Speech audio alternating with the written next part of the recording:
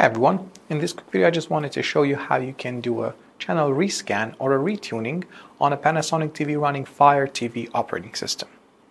All we need to do first and foremost by pressing the input button on the remote control or by going to inputs, make sure that we are actually on the aerial, satellite, or in some cases we also have cable as a TV input.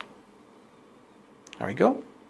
Next, all we need to do is press the home button and then navigate to the settings cog on the right hand side. Then scroll down until you see an option called Live TV. Select that and then select Channel Scan.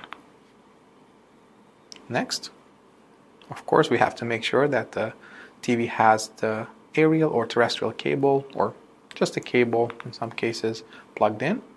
And then we need to make sure that we are selecting the right signal type. I know it says channel type here, but it's the signal type. Terrestrial is just the antenna that is usually on the house.